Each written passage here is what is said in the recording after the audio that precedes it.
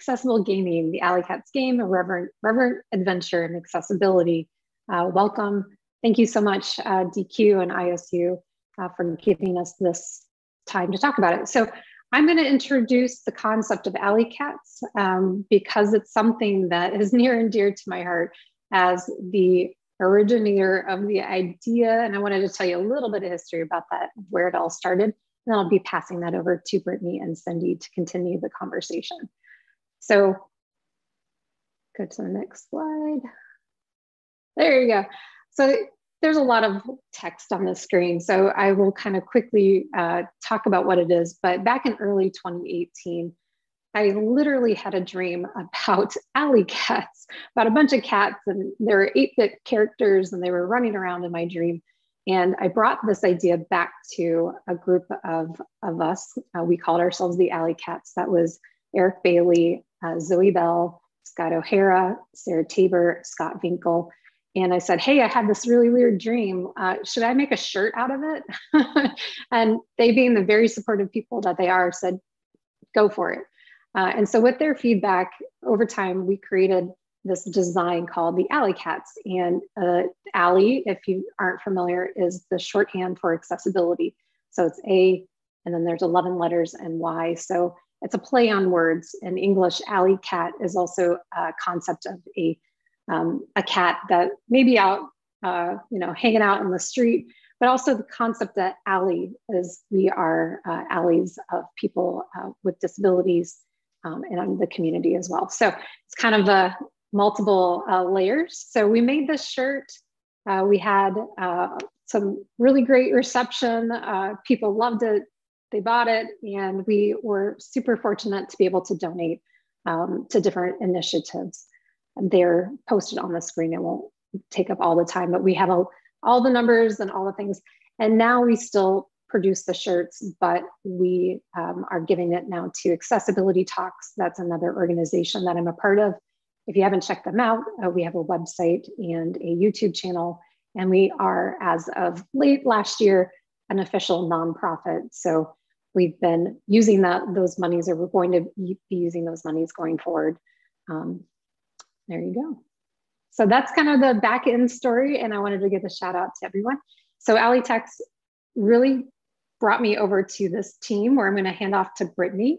But I just wanted to say that without A11yCats, I would have never met Brittany. I would have never met Cyndi. I might not have even started my PhD in HCI. So I'm very fortunate and thankful that everyone loved it. Thank you, Carrie. So building off of the history of A11yCats that Carrie kind of introduced us to, we started the process of designing a game, and I'm going to talk a little bit about who is doing it. So we have a digital accessibility lab set up at our university that opened in 2019. The funds for our lab came from student technology fees, where students voted to have $25,000 allocated for the startup of the lab. And our work involves creating and reviewing websites, apps, games, course materials, and other digital products. And our work is also supported through collaborative grants with faculty. We provide guidance, support, and consultation to units throughout campus to enable the adoption of accessibility-minded practices. So our specific team, we have a very diverse team of accessibility professionals and students. So right now we have 4 undergraduate students, 2 graduate students, and 2 full-time staff members. And the team has lots of different lived experiences, areas of expertise and responsibilities in the lab and on different projects that we're working on. And our team also has people with disabilities and people without disabilities, as well as folks who hold various other identities. So the team embraces the disability community mantra, nothing about us without us, which directly correlates to our efforts with building the A11yCats game. So I will give it to Cyndi to talk a little bit more about building the actual game. All right, thank you, Brittany, and thank you, Carrie. So I'm going to talk a little bit about the A11yCats game and Irreverent, Reverent adventure and accessibility. I've been practicing saying that 10 times in a row really fast in preparation for today. So we started the process of designing this game shortly after our digital accessibility lab opened. And in early 2020, then the COVID shut some things down for a bit, as y'all have probably experienced. We moved to remote work pretty quickly at Iowa State University. And for students that were working on the team, that offered a new set of challenges for them and for us who were working full-time as well. So most of the team are student workers and had to adjust both to online learning. We shifted our academic calendar and also switched to fully remote work, which as a student, that made it a little challenging for everybody. So this new strange time heightened our attention to inaccessible online courses, Zoom meetings, recorded lecture videos without captioning, and the increased disparity for those who experience disabilities on our campus.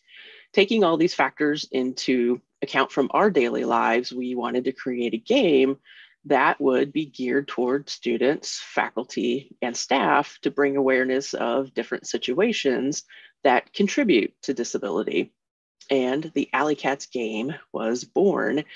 It's in the serious game genre, meaning we are focused on building knowledge and attitudes and not strictly for entertainment only.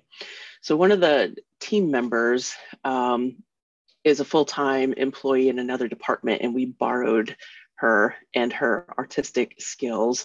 And so she drew a bunch of cats, and all of the cats are representations of actual cats living or non-living anymore.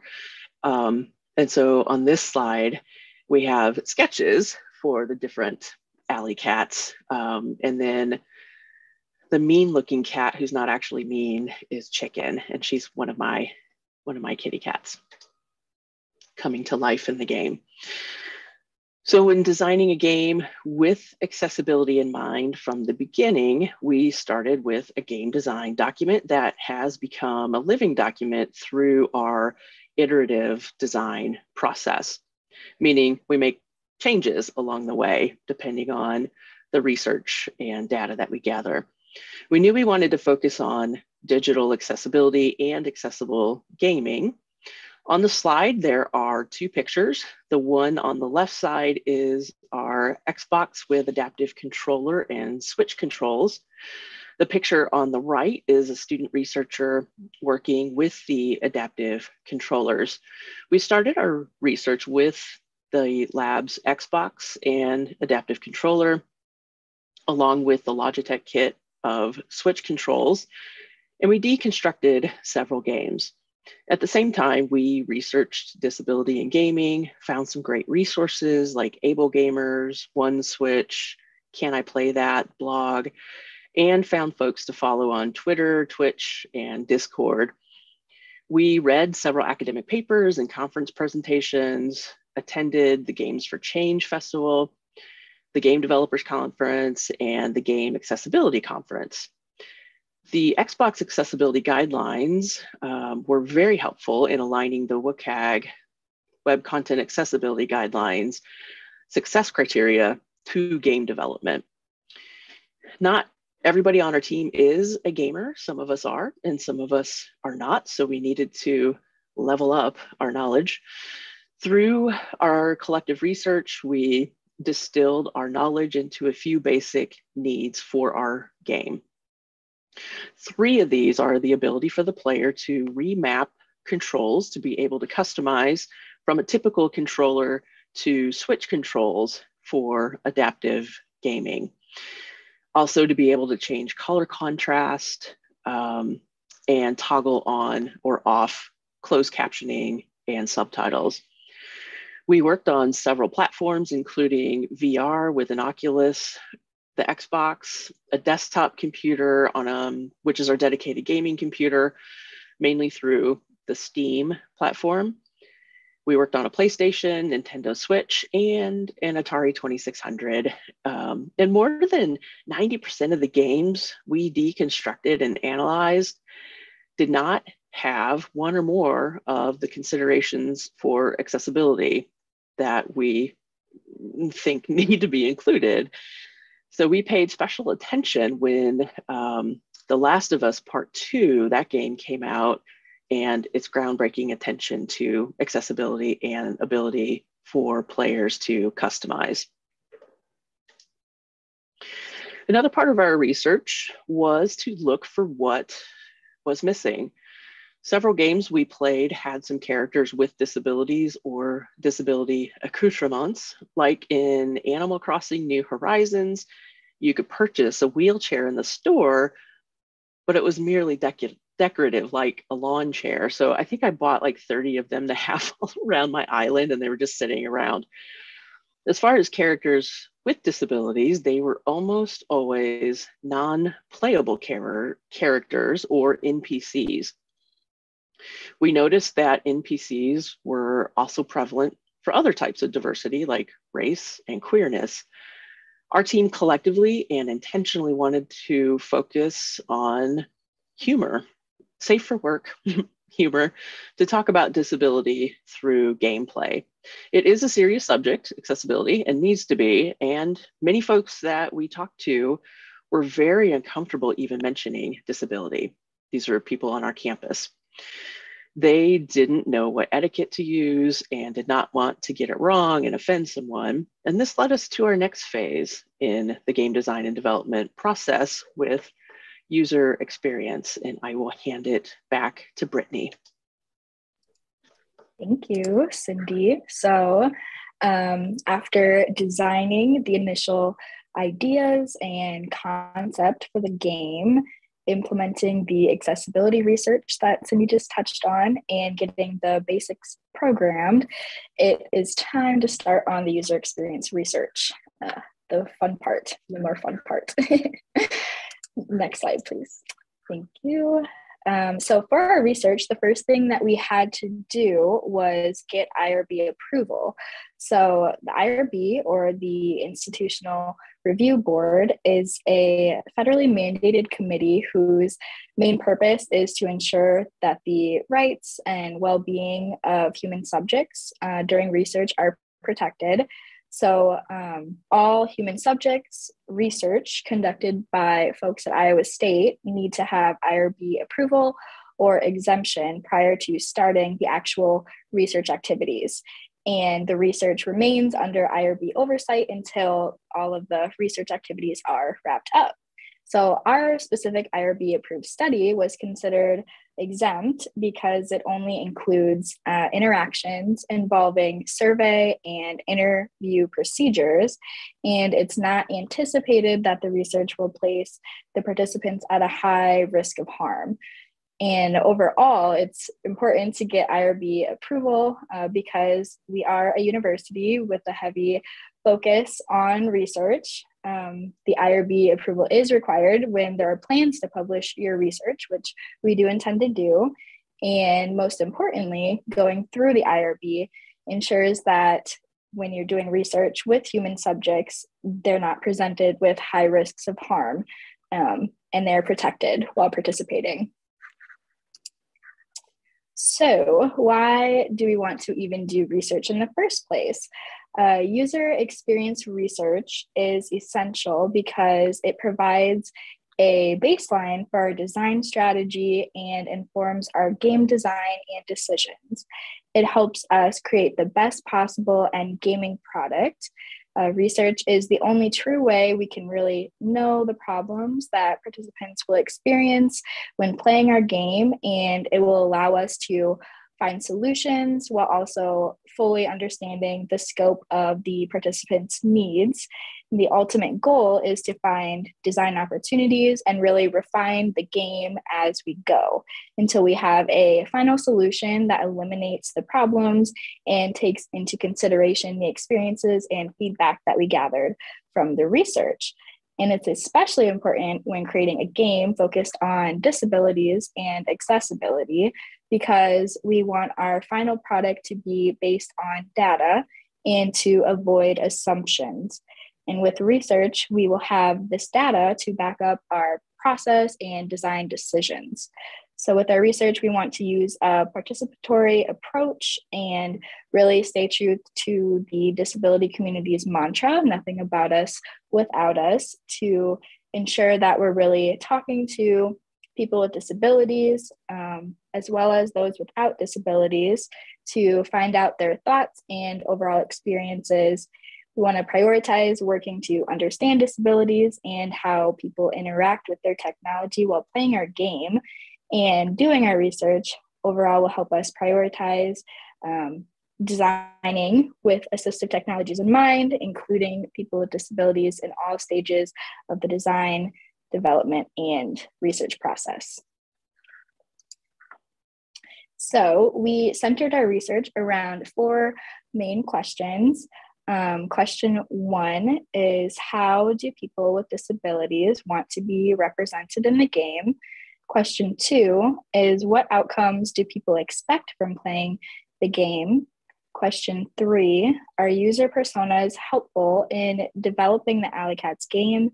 And question 4, does the game fit into the higher education curriculum? So in order to do the research, we were going to take a qualitative research approach to really deeply learn from the experiences of participants, including folks with disabilities, about their thoughts, feelings, and experiences, and their different reasonings behind them. So we have 2 main phases of our data gathering process. Phase 1, which is an online survey, and phase 2, which are semi-structured personal interviews. So students over the age of 18 attending Iowa State will be included in our study. This is the age group which we are designing the game for. And it's important to note that we will be including both people with disabilities and people without disabilities. And at no point in time will people be forced to disclose their disability status, but they can self-disclose if they would like to. So let's see, phase 1, which is the survey. During phase 1 of the research, an online survey will be administered and sent as a mass email to the Iowa State students who are 18 and older. And survey questions will be focused on understanding the needs, challenges, experiences, and opportunities related to disability representation in gaming, perceptions of disability characters in the game, accessibility preferences and needs within the game, what is considered a successful outcome while playing the game, and truly just how people with disabilities wish to be represented in a game focused on disabilities, as well as gathering general interest and feedback on the gaming concept, user interface design, and aesthetics of the different game screens.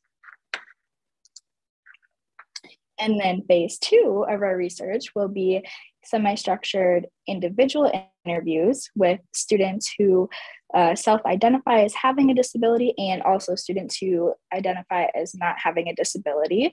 And the interviews will be focused on play testing the game. And this is the opportunity to really dive deeper into the participants' feelings, thoughts, opinions, and observations, and the data we kind of gained from the phase 1 survey. And participants will be asked to complete specific tasks while playing the game and speak aloud the thoughts that they're having while they're playing and interacting with different elements. And the overall goal of the phase 2 interviews and play testing will be to identify problems in the game's design, uncover opportunities to improve the game, learn about the player's behavior and preferences, have participants rate their opinions of the different features of the game, gain insight into the ease of learning, identify any problems with navigation and usability issues, and also gain insight into accessibility features we built into the game. So this feedback gathered from the phase 2 interviews will be compiled to make updates to the future iterations of the game and inform design decisions throughout the other levels that we will be building. And then I will let Cyndi talk a little bit more about playtesting. All right, thank you, Brittany. So playtesting is one of the more fun pieces of the game design process, and we are doing it as a further exercise of designing with instead of designing for people, and this is super important. We want to make sure that our focus will be on evaluating the game's user interface elements. They will complete time on task activities and play the game to establish its playability. The activities that we will observe include the use of the game on a desktop computer, interaction with the game interface elements, time on task, meaning how long does it take them to complete something within the game or find something within the game, and just the general playability of the game. There will be multiple tasks designed to follow for some A/B testing, comparing various UI components of the game as well. Some of the sample tasks that we have come up with include opening the settings menu, turning on a colorblind mode, pausing the game, and adding time to a level timer. UI elements will be tested and participants will be asked their opinions on the design and interface display aspects of the game, such as avatars, the colors, fonts, any widgets, basically their expectations about what a control does and any accessibility barriers that they might encounter. We want to pay special attention to that. Functionality and physical load. So physical navigation aspects of the game, what does it take for people? And moving the avatars, button clicks, time spent navigating to other areas in the game, any other physical gestures that are required to play, any control locations and use, and any physical accessibility barriers. So there is a learning experience and cognitive load that we want to measure as well. We want to figure out how to play and interact with the game through onboarding and creating mental plans on how to continue through the game or task, remembering what to press for specific actions, remembering game objectives and goals, and how to just basically move around within the game. So data collection instruments for us will include both performance data and preference data. Performance data will include the number of errors made during any specific task, any percentage of tasks completed successfully, number of omitted steps or procedures, frequency of any requests for help, and in general, the time to complete a certain task.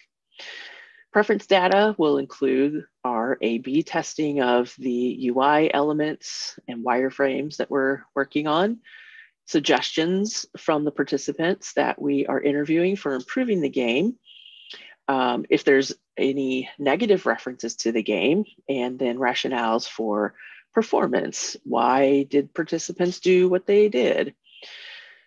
And then any ratings or rankings of the game, whether each task was completed successfully, whether prompting or players required assistance, major problems or obstacles associated with each task. So basically observing people using the game. So for some reason, also my camera has stopped working. So that's a fun tech fail on my end, so I apologize for that. So what's next for us in the game? So if you happen to be working at a game development studio and you're like, oh, this is nice to be able to do all this research and spend time doing all this, that's sort of a luxury that we have being in an academic setting, is that we have time to research, and also we can figure out where we can speed up the process. So it could apply to industry at some point. So what we are doing next within our group, we are focusing on finishing up our research this semester. We're working in semesters, so by mid-May we'll be done with our research. Game development takes time, and what we hope is that by the time AxeCon rolls around next year, we'll have a full game. So following the research, the game will continuously be modified as necessary to include the findings from our research data, but also from players, having it out there. So we hope to head off most of those errors if we can ahead of time. We'll have a report that details our findings, including the need for further disability representation in games in general, and our own process of including disability representation in all phases of game design and development, and also research. That is what we have officially. I'm going to try and get my camera working again, but now we can open it up for Q&A. Great. We've had some excellent questions coming through so far, but just a nudge to our audience. If you have more questions, please feel free to put them through in the Q&A section. But we'll start with, what does each cat represent disability-wise? Carrie, I'm going to throw that back to you for the original Alley Cats. We modeled it after the original ones. So yeah, thanks, Cyndi, for that. No, and I think our new characters have kind of taken on different characteristics, and I'm sure Cyndi and Brittany will want to talk about those as well. But originally, and I probably should have said that in the history, so not only, you know, is Alley Cats a play on word and it's linked to accessibility, the idea was that we're representing all types of disabilities within the shirt design. And so each character has a disability. There's actually only one in my mind that does not. So there's hidden disabilities, and there are disabilities that hidden and maybe not as obvious. If you just looked at somebody and you communicated with them, maybe you would know. So in my mind, I have very specific ones. Other ones are temporary disabilities, and there's other ones that are obvious that, you know, is in a wheelchair or hearing aid. So you could deaf or hard of hearing, or a motor disability. So some of those are a little bit more visually obvious. But the concept is that I didn't want, and I'd said this even to Cyndi and Brittany, I didn't want to give them those kinds of identities because I wanted everyone to be able to see themselves within that design and feel represented in that design and part of the accessibility community. So that's my long answer saying I've got my own interpretation, and I appreciate if you have your own as well. I love that.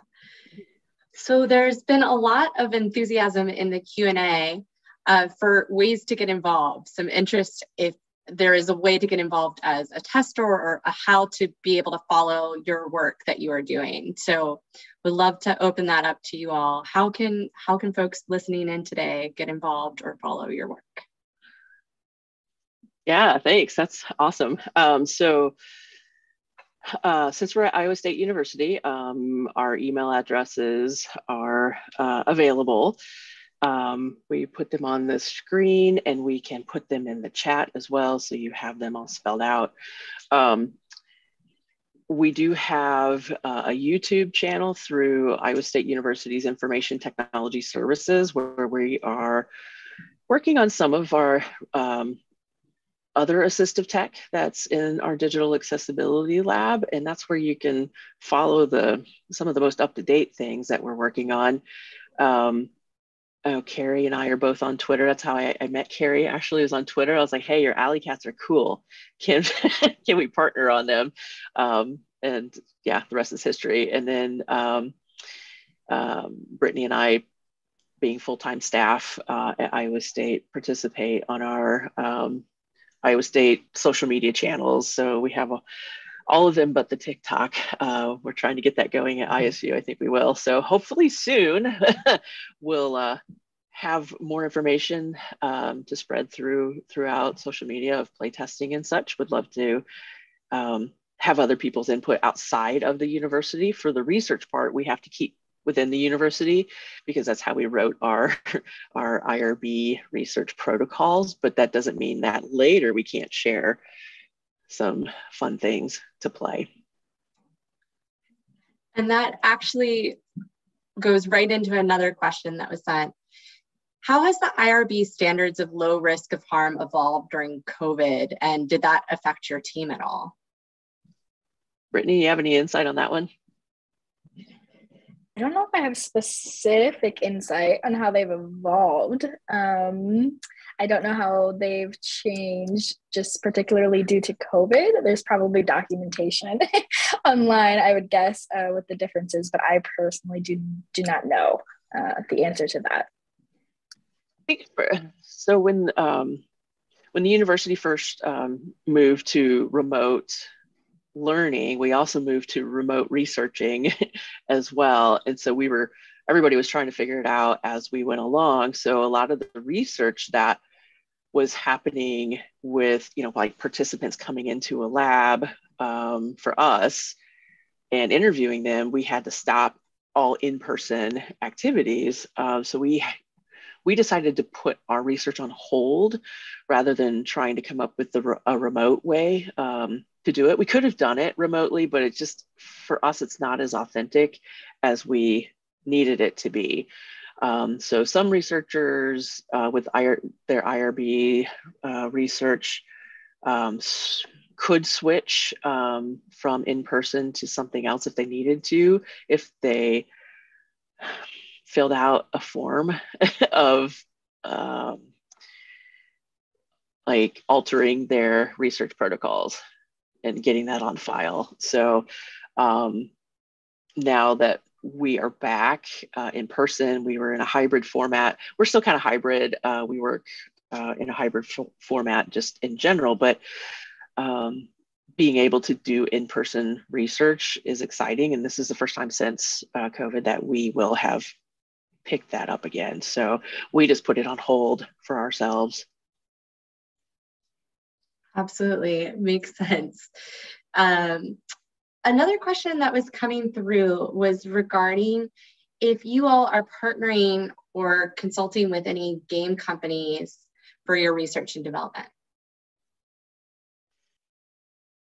Not partnering specifically, but all three of us, Carrie, Brittany, and I, are part of the Teach Access group organization. And if you're not familiar with Teach Access, it's a nonprofit. It's a mixture of institutions, academic colleges, community colleges, and industry companies, and also advocacy organizations. So we've kind of been talking about the A11yCats game just because it's fun to talk about. So yeah, we haven't officially partnered with anybody. Yeah, so just kind of, mentioning it around and hoping, when we publish our research, then things will be public and shareable. Great. So another question came through around games like Forza, Halo, and Sea of Thieves, where players can represent themselves with prosthetic body parts, for example. What's your take on that? Yeah, so I'm really interested in that because those are games with Sea of Thieves a bit newer. So I think it really comes down to listening to each individual person and how they want to represent themselves.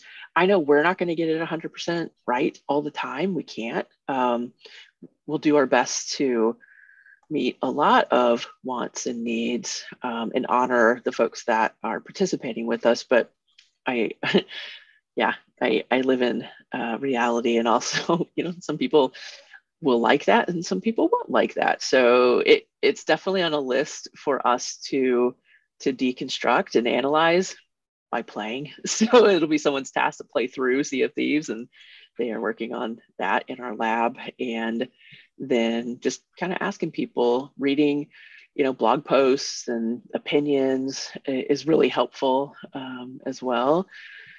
It's a new take on disability representation. It's in a different context. So I'm excited about the possibility. It's definitely opened up non-playable characters to being a playable character. So we'll have to see. A fun research task for someone to take on to play through those. Great. So shifting topics a little bit, I know it was really critical to you all when you were building your team to center diversity and inclusion. Can you talk a little bit about the practices that you put in place to develop and maintain an inclusive team? Absolutely. So the digital accessibility program started at Iowa State about 5 years ago. And I have been the digital accessibility lead for 3 years, and it was just me for a bit. And working in IT was a shift for me. I wasn't used to being in an IT department. I was a professor of art and design. I was teaching graphic design and game design and UX. And I noticed when I was in meetings that I was often the only non-male person in the room. And so when we were able to get the original $25,000 to start the lab, that enabled us to hire some people.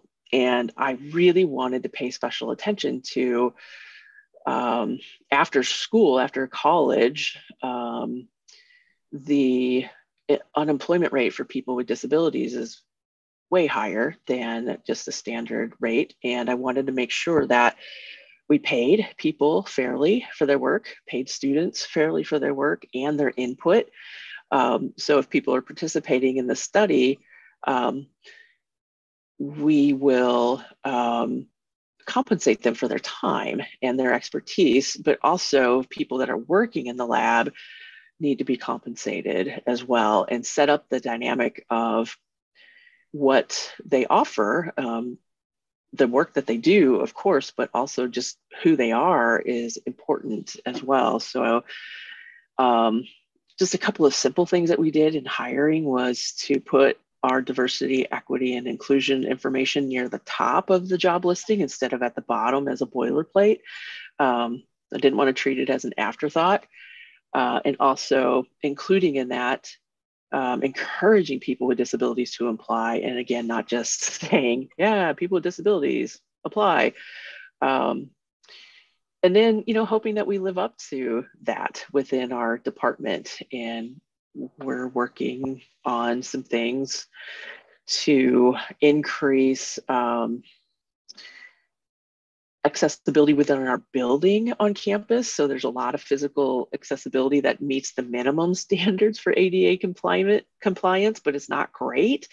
And so having leadership buy in to doing better than what we have been has been really important too, in advocating for that. So we're paying one of the highest amounts on campus for student workers, which I am super excited about, that students who are working in the lab, deconstructing games and creative writing, writing some of the narrative and coding, they're paid at the same level, and they're paid at the same level as people who are working, the students that are working in development in our web dev department. And there was a previous disparity in that rate, and I didn't want that disparity, so I advocated to have it be at the same pay. But also you have to have leadership buy-in to get them to approve those things. And so we're very, very lucky to be in a position where we're being listened to, and it's really nice. And they let us do this game, which is super fantastic as well. Brittany, did you have anything to add to the DEI aspect?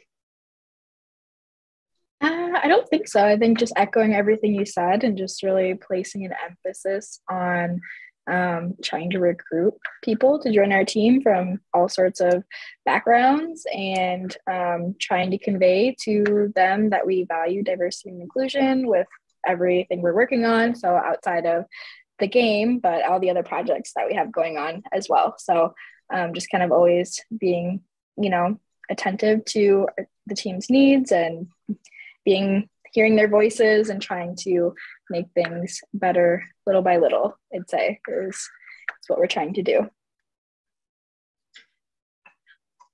Piggybacking on this a little bit, if you were to think ahead to your hopes and dreams for the impact that the Digital Accessibility Lab will have on Iowa State culture overall, what would that be?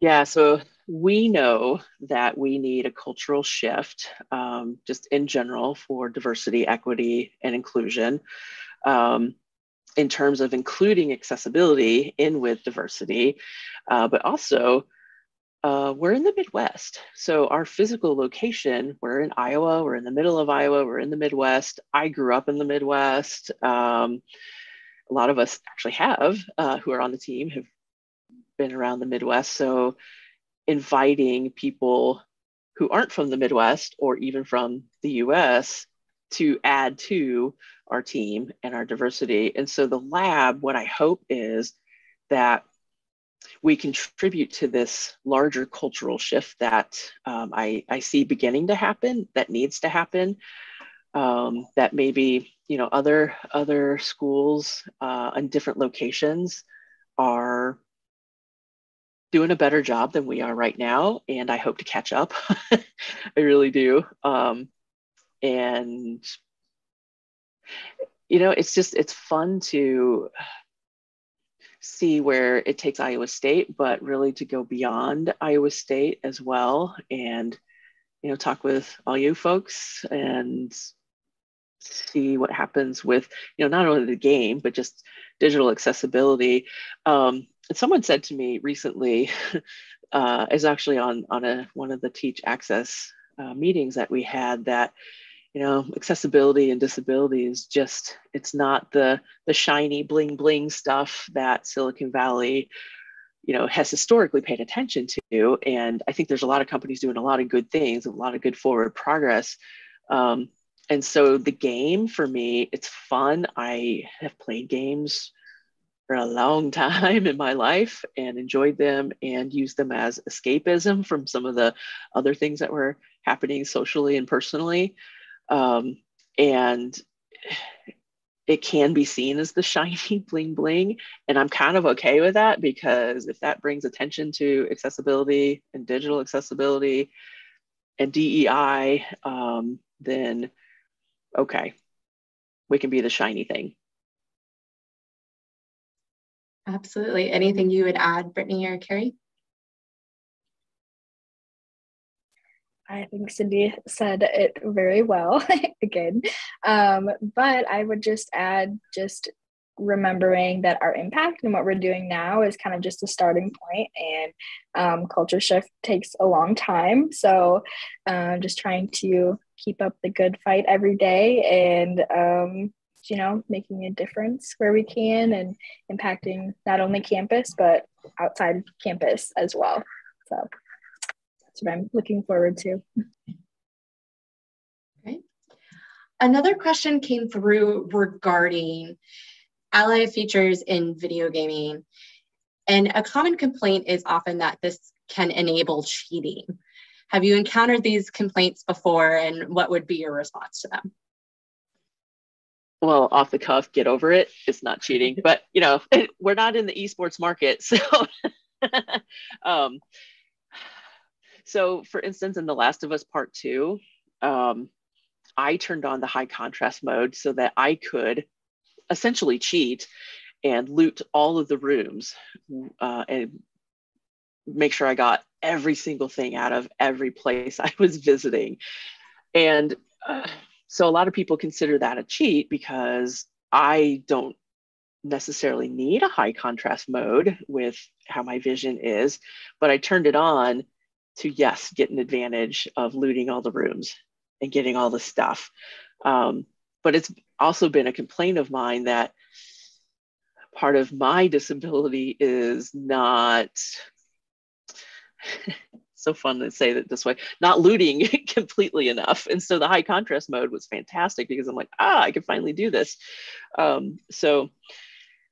Yeah, so I hear that argument a lot. I hear that argument from both people in the disability community and outside of the disability community. And there is a difference between esports and competitive play versus other types of playing. I play Overwatch is my main game. And so for competition, there's certain things that you can and can't do, and types of controllers that you can and can't have.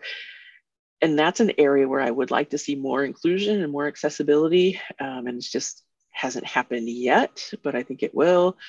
I follow a person that goes by Broly Legs, Street Fighter competitive esports gamer. Very good, has been professional for a long time, has disabilities, and goes really far in competition. So yeah, the word cheating, like for us in the academic institution, means one thing, and then like, a game cheat can mean another thing. So if I get stuck in a game, I'm gonna go to Discord or watch Twitch to see how other people get unstuck, and that could be considered a cheat as well. Yeah, so it's there, and I think accessibility features need to be there. Yeah, that's all that's all I can say about it.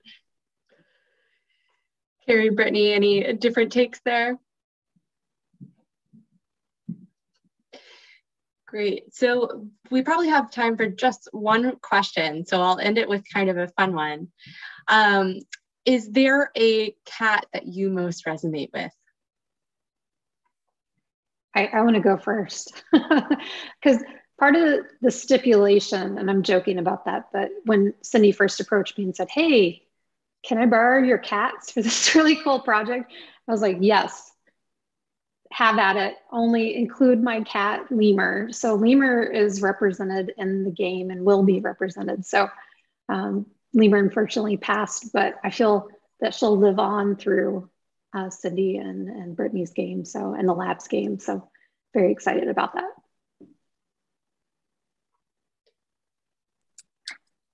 I do not have much knowledge about different cats.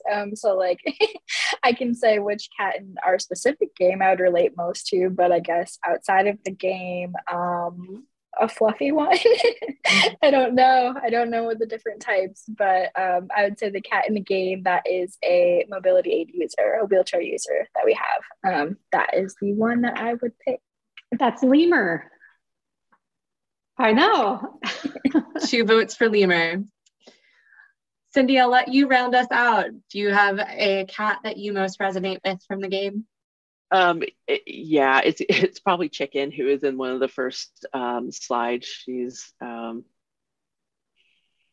hairless, but a Cornish Rex, and has just really expressive features. She has an invisible disability, so I resonate the most with that. And some of the students have a character called Dr. Meowface, which is my gamer tag. So that's like, kind of eager to see how that turns out, but yeah, thank you. Well, we are at time, but just a tremendous thank you to all of you. This has been really informative and really appreciate your time today.